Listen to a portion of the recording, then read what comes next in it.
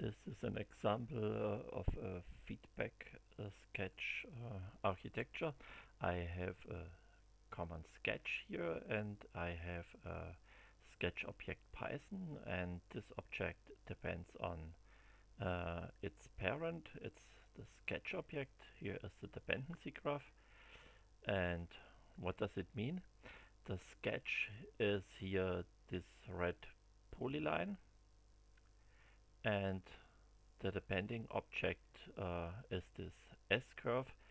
It consists of two arcs which have here a tangent constraint, and the logic behind these two objects is that both curves meet the same endpoints. This behavior is triggered from the sketch. That means when I change the endpoints in the sketch, then the green curve must move the same way. The green curve gives a feedback, and it means that the second points here, this one and this one, of the red polyline always should live in the center of the green curves, and this is a point which can be configured without restrictions. So let's start. The first thing what we do is we start the sketch, and here I can now move the endpoint, and the green curve follows the point, and now with the constraints in the green sketch, the midpoints of the curves must change too. So if I move such a middle point, then it jumps back to that place because we have the constraints, but only this point is free configurable. So the other is this sketch. When I edit this sketch, then I know the endpoint is defined by the polyline. And what can I do? I only can move here the middle point. And I see when I change the middle point, then the red polyline follows them.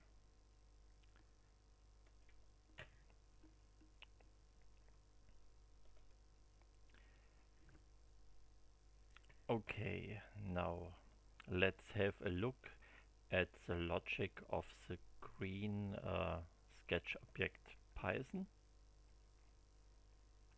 Here is the execute method, and the execute method first recomputes the sketch, and then it sets a lock. And when the lock is set, then only the myExecute method is executed, and in this method I can update the object, and also I can update the parent object. This is the myExecute method. That means the first is we put the data from the parent object to the object. Here we set the endpoints. These are these commands. Then we recompute the sketcher object Python figure, and then we use the computed values here. This is point 0,3 is the middle point of the first arc, and we put this data back to the sketch, to the x and y coordinates of this one, and then we do the same for the other point. These are these two constraints.